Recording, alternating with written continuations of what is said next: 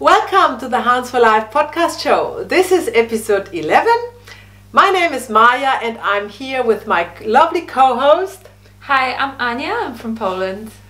Anya is volunteering at the Hounds for Life kennels Anti-Paranui since a month now, right? Yes, it's been over a month. Yes. Now. And we are so grateful for our volunteers to help us out. What would we do without you guys? Thank you. So in this show, we are talking all about how greyhounds live in small spaces. But before we go into the show, there's lots to talk about what has happened since the last one, which has been a while. So first of all, we moved out of the lockdown 4 level into 3, and now it's actually 1 when we are taking this footage. And Anya arrived. Yes, I arrived just after the level 4 was lifted, so we were able to travel a little bit across the country, and I was able to relocate from Christchurch and go a little bit up north in search for the sun. And I bet you were happy to leave the whatever you were, place you were for 5 weeks. Yes, actually it's been more than that, so yeah, I was very happy to change. Yes. And we had also, as soon as the level 4 was lifted and we could travel, took our trusty minivan out of winter sleep and delivered, together with our volunteer Lou, 2 dogs to Christchurch. It's Suede and Josh, and they found lovely homes there. And we took back Bolt and Gunnar. Gunnar, meanwhile, is rehomed in the area. So shout out to Gunnar and his new owners. And Bolt. Bolt actually was our very first foster dog that we ever had. The first dog who came to Hounds for Life. And he was staying with us. We call that a foster failure. Because we loved him so much. He was young, he was unraised, he was not even 2 years old. A puppy, really. And the former long-term volunteer took him with her when she moved. But now she brought him back after 2 years, and now he's back and kind of our resident dog. Yes, yes. We actually love having Bolt at the Paranui because he feels so comfortable being in the house, and we can trust him that he's not going to pull anything out of rubbish in the kitchen, and he can go around the property with us when we are doing our daily tasks, and we know we can trust him. Do you have greyhounds in Poland? Well, actually, I never really had any connection with greyhounds in Poland, or I haven't heard of them. But my first time I came across a greyhound was in Australia when I worked as a volunteer with a family, and they said they adopted a greyhound, and that was a new concept for me. And I must say, as a newcomer to this idea, I was very pleasantly surprised at how natural and how gentle they are, and how affectionate they are as well. So yeah, I think greyhounds are really, really great. Meanwhile, we have rehomed Lily and Gunnar in the area where we live. So thank you to the new owners and giving them, our dogs, a lovely home. And we have at the moment at our kennels available for adoption Rocket, who is featured in this episode by Anya, and Trevor. And he's actually lovely, and he's cat trainable, which we don't have very often. The Hounds for Life podcast show is all about edutaining and raising awareness for the retired ex-racing greyhounds as a companion in their retirement. It is edutainment, that's a new word. Educating and entertainment. Yes. At the same time, and we are really dedicated to bring out the world what wonderful companion and pets these lovely dogs in, where they retire very early in their life and they have a full dog life ahead of them to bring much joy to a person or a family.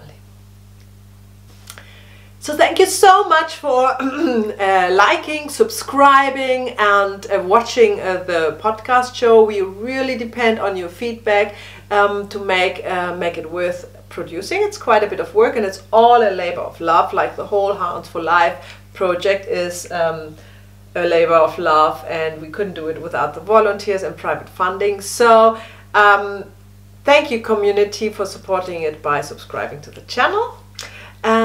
We also love to have your comments, and we love to read them out to you and talk a little bit about them. So let's start with the first comment, who's actually inspired us to do this show, episode 11, living with greyhounds in small spaces. And as always, I have to reveal my age. I need my glasses for that. So this comment from Sir Lance Goodthrust, I wonder whether that's his real name, it's a lovely name anyhow, is on the training segment with Rachel, which has hit already 15,000 views. And he's commenting, "Such beautiful dogs. Never considered a greyhound before. I was actually looking at dog training in general when I stumbled across your channel. Lovely. Would be interested to see how they would go living in apartment bracket. I don't have a backyard. I do have a park nearby." So, Sir Lance Goodthrust, you have inspired us with your question to do the whole show. The whole show is now about greyhounds living in small spaces. And you might not know that, but greyhounds have been rated to be the best dogs for living in small spaces, apartment and city living, from all races, from all breeds. So unlike common opinion, the greyhound is much space. Yeah, they don't do much. They are ideal. So congratulations, you will have probably your first greyhound soon. Another comment from our watchers, right, subscribers, is adorable opening, hoping to adopt my own greyhound soon. And I agree, I actually loved the intro to the show when I first watched it. Oh, thank you, Anya. So yeah, that comment is, I signed my name under that. So what else do we have? A hilarious video has been shared from Björn Peters. "Greyhounds don't jump? Question mark. Just watch the first second of this vid and you can find the video on the how to prepare for a home check video on our channel. So it's linked there. It's hilarious. Just have a look there. You will laugh your socks off." And then we have, Anya, you want to read that? "Great info, especially the part about pouring water over the spine. Thank you." And this was the episode on how to cool down the greyhound on a hot day. So thank you. And one last comment would be that about Cinnamon the Greyhound, Adopt Me, from Kathleen. "How about some info in your vlog to find out how to adopt, where to adopt, and perhaps the phone number to call?" So that's a good question. Thank you for commenting. We are based in New Zealand, and if you are also based in New Zealand, please just send us an email, which is on our YouTube channel, and we would love to get back to you and help you out. If you are living somewhere else outside of New Zealand, there are rehoming agencies. If there is a greyhound racing going on in your country, so please check out just the Google it, or send us an email and we try to move you along in the right direction. Yes. Good. And do you remember we read out a comment about Jenny in the last episode? She was so keen on having a greyhound and she had so long to wait. She's in Australia and they have a long waiting list for prospective owners. And mind you, we find ourselves in almost the same situation now. Greyhounds are in high demand, yay, yay! And so we sometimes struggle to have a dog for in prospective new owners. So that's a good problem to have. Now she finally got her greyhound, and it's Giselle. She's adorable. And Jenny sent us some pictures, which you can see here. Thank you, Jenny, for that. So before we go on the show, as always, we have to say, please subscribe when you enjoy the show. Put your thumbs up, put the notification on to never miss an episode, and comment. So we take your comments, we read them all, and they inspire us for content. So we are very grateful if you do that and interact with us in this way. Yes, thank you very much. So let's go into the show. This is episode 11 and the title is Edith and apartment living with greyhounds. Little darling, it's been a long, long racing season. Little darling, it's time to rest and find a home. Here comes the hounds, didn't you know? Here comes the hounds, and I say it's for life. Hounds for life. Hounds for life. Upcoming now is our owner's interview with Sophie and Alex and their greyhound Edith, or how they call her, Lady Edith. We were in Christchurch and had the chance to visit Alex and Edith in the Last Word bar, which they own. And Edith is going to work there every day, and it was just adorable to see her hanging out there. Yeah. Sophie, Alex's wife, was not there. She was in Nelson, and because we were also delivering by the end of the week a dog to Nelson to their forever home, I took the chance and have had an interview with her as well. So this is why you don't see them together. But they have much to say about how how it was when they brought Lady Edith home into their small apartment in Christchurch. Hi, my name is Sophie. My husband Alex and I live with our greyhound Edith in Christchurch. Edith is 7 years old. We've had her for 2.5 years, and when we got her from Night Rave, we were living in quite a small apartment in Christchurch.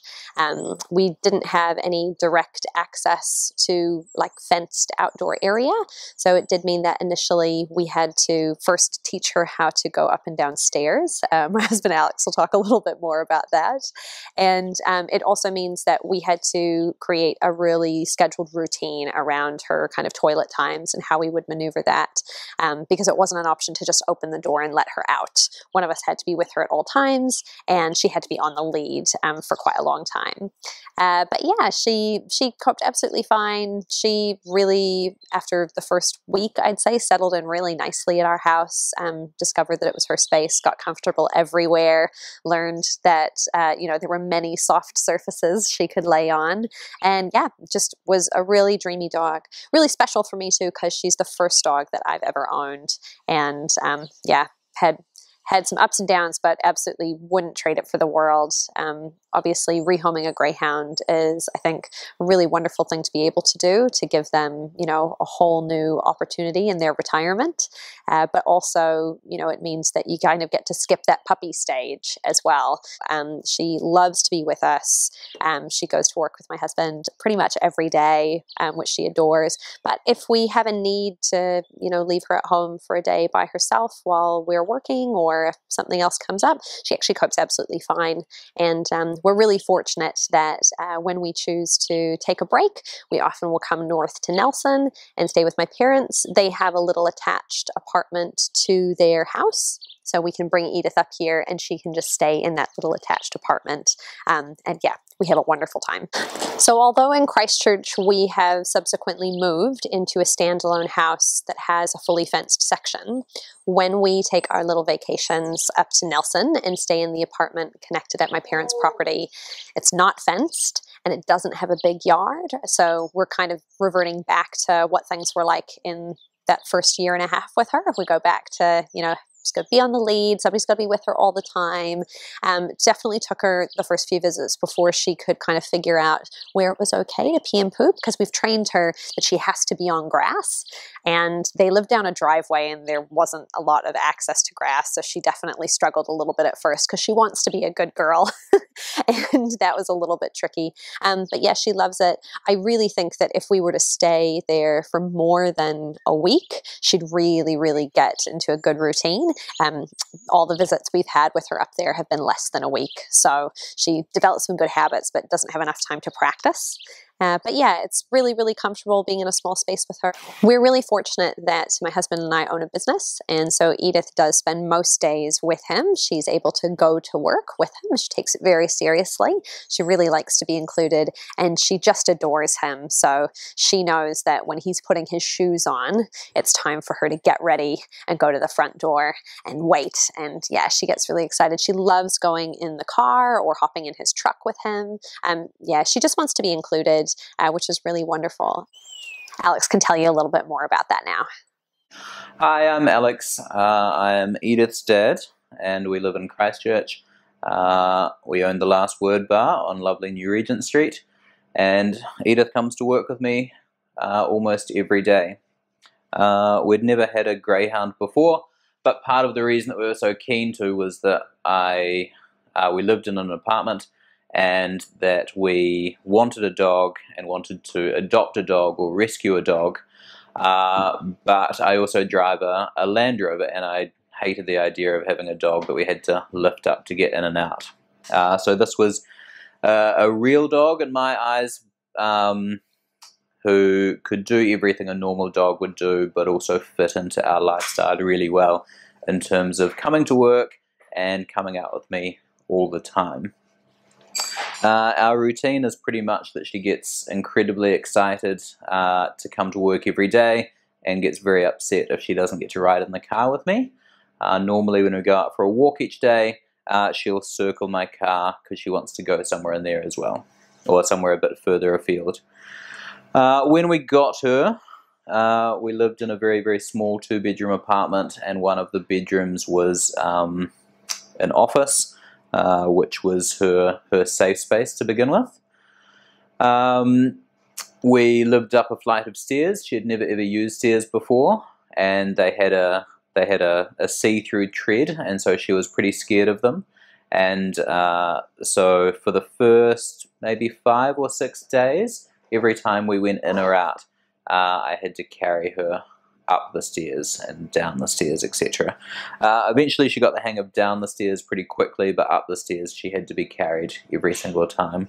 Because my work schedule is quite long, and my wife's is kind of a normal business day, it meant that Edith would get up with her in the morning, and the two of them would go for a walk, and that's when she'd do her toileting, and then she'd come back and have breakfast, and then about an hour later she'd get up and come to work with me.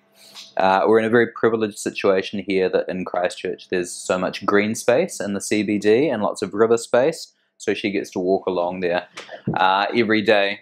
At night we got into a routine of Edith would come out for a walk with me sometime after midnight, normally around 1:30 in the morning, when I'd get home from work. And that became her favourite time of day because there was no traffic on the road, and she was having trouble adjusting to some urban noise the first month or two. We were told with a greyhound that we were never allowed to kind of keep her or have her off lead in an urban environment, and that she would chase cats, and that basically we had to be very, very careful of having her on lead all the time. But that wasn't really our style, and so those hours after midnight, when it was very, very quiet, was an excellent time to train her to be off lead. So our routine was after she would go to pee at the end of the night, she would, on our way home, we'd slowly start unclipping the lead, and she got to know where home is. And now we always have her lead with her, obviously, but she almost never ever uses it. Apart from an incredibly busy road if we were walking somewhere. But around here she has free reign of the place, and she's just wonderful.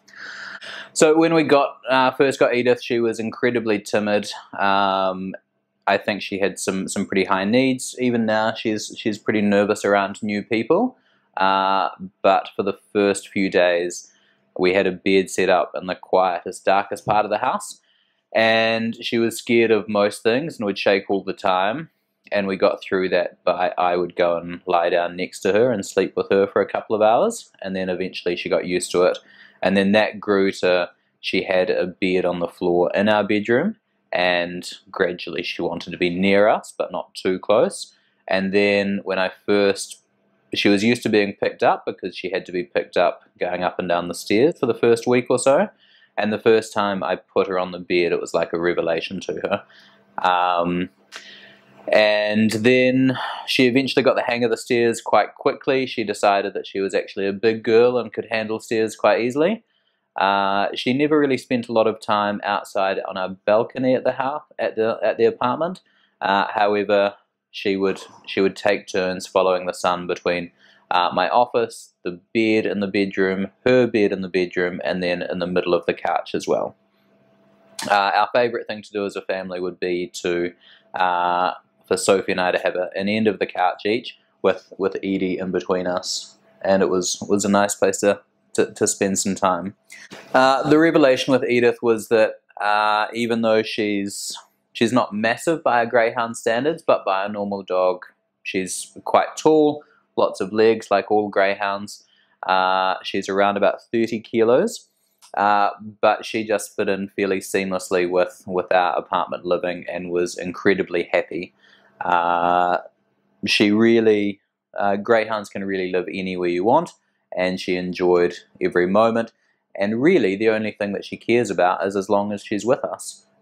We have a very small space that we have a studio in Nelson as well, and she spends all of her time in there very, very happily whenever we're up there. Now that we're in a bigger space, she loves that as well. When we're out in the middle of nowhere, running around on a farm or in a big reserve out tramping, she loves that also. So really, completely adaptable and loves anywhere you are as long as you have that bond. Thank you very much for having Edith and I on the Hounds for Life show, and we wish you all the best with your greyhound journey. That was really nice to see a dog actually going to work with the owner, because you don't normally see dogs hanging around in spaces like that. And greyhounds are really gentle, and I think it's really nice to see. And now we're going to discover 10 reasons why greyhounds love to live in small places.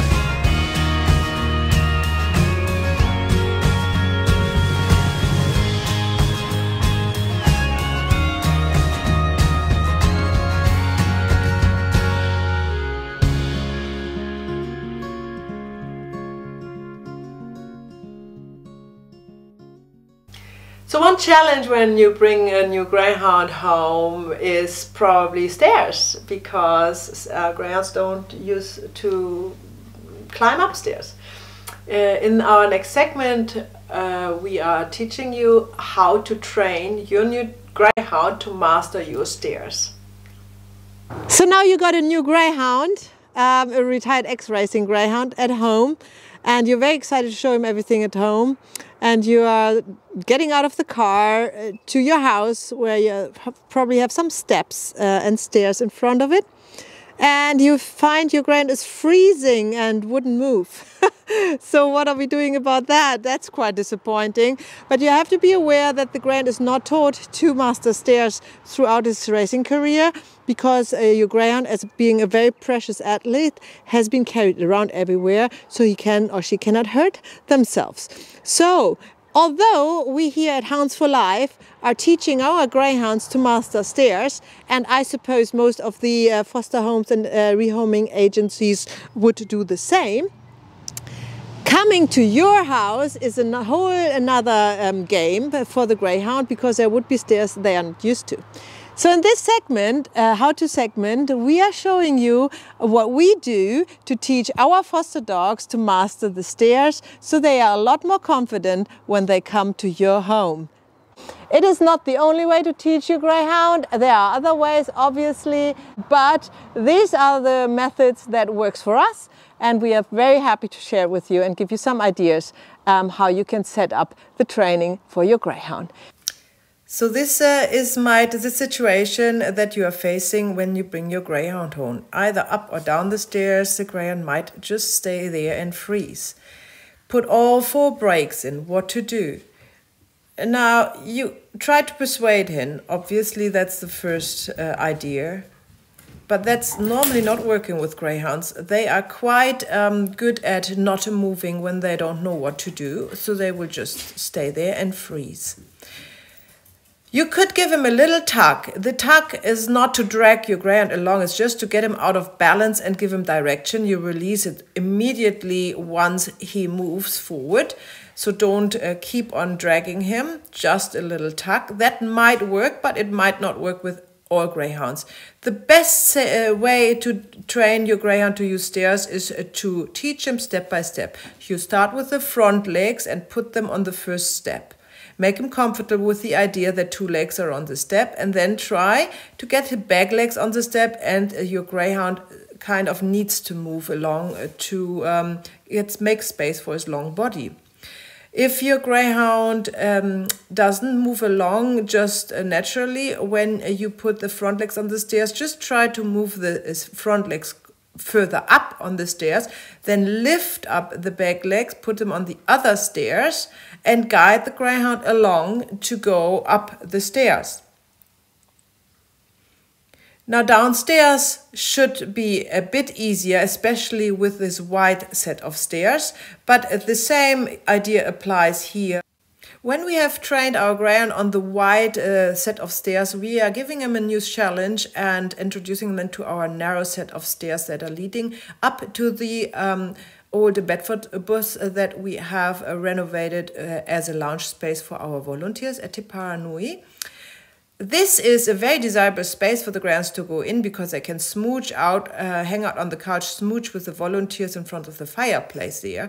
But these sets of stairs are very daunting to greyhounds when they are new. So here we have to, the tuck method doesn't work. So you have to make sure the greyhound gets the idea by lifting the front paws on the step, as shown in the previous video, and then guiding the greyhound up and down the stairs step by step. Now try that a couple of times, give him a rest, try it again. Obviously you can always use treats. We don't use treats to train the greyhounds on stairs, because the greyhounds are not used to get treats outside of their kennel, and they find that quite confusing. A next level to teach a greyhound to master the stairs is stairs like this, a long flight of steps where it is wide at the beginning but open thread, and then narrow and through a gate through halfway through. This is quite advanced, mastering the stairs. So if this is the sort of stairs that you have at home, be aware that your newly retired greyhound will struggle to go up the stairs. It needs to be confident. The best idea here is also to use the front paws, put them up the stairs, and then lift the greyhound at the bottom up with their back legs and move them slightly forward, so they get the idea to move their legs forward, up and down the stairs. Don't use a tug method in this. This is too steep and too daunting for a greyhound. This would not work. The ground would only freeze. So a push at the bottom to get him out of balance and make him move in the right desired direction is all that needs. If nothing works and you want to get your greyhound finally home, this is the ultimate method you can always apply. Just lift up your greyhound just like this and carry him up the stairs. The greyhound will love it to be lifted up like this because that's what he or she is used to throughout his racing career. So good luck with your training. And now we're going to have a look at little footage of Rocket. Rocket is our featured foster at Paranui, and she's been here for about 2 weeks now, and she has actually naturally mastered the stairs to the bus. Wow! Rocket, you rock! Yes.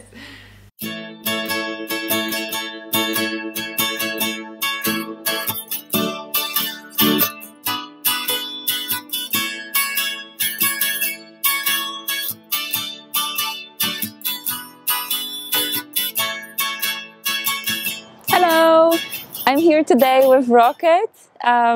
Her name is Rocky Top, and she's 4 years old. And Rocket she's a very small dog, but she has a lot of energy. She's very gentle, but she's really curious and very active. Loves playing and will be very affectionate. Playful at the same time. I spent the last few days with Rocket, and we had a little play in the garden, we had a run in the paddock, and yeah, she has a lot of energy, good energy.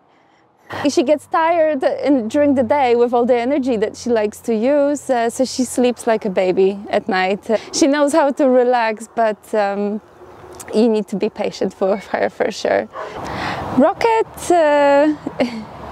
yes, she loves playing, she loves running, and she will be very affectionate when you try to clean her, and she will like to play with you all the time. She just gets excited about everything, even if it's just a little pee break. She will actually jump with excitement when she has had her pee. So she will make some people very, very happy and bring a lot of joy to the family. Little darling, it's been a long, long racing season. Little darling, it's time to rest and find a home. Here comes the hounds, didn't you know? Here comes the hounds, and I say it's for life. Hounds for life. Hounds for life.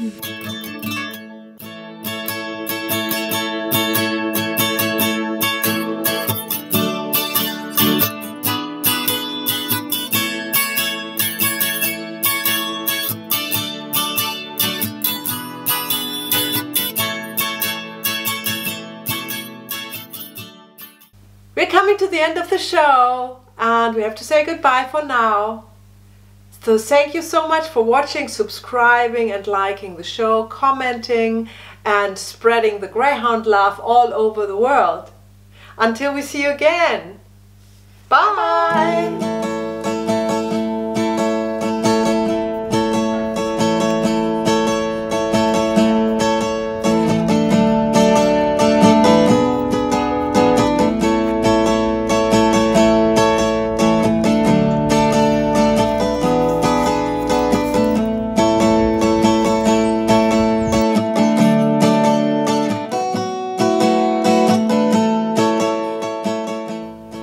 title of this show?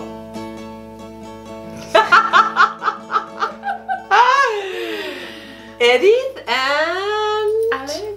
No. Edith and Greyhounds living in small spaces. Let me just. That's so silly. What is it?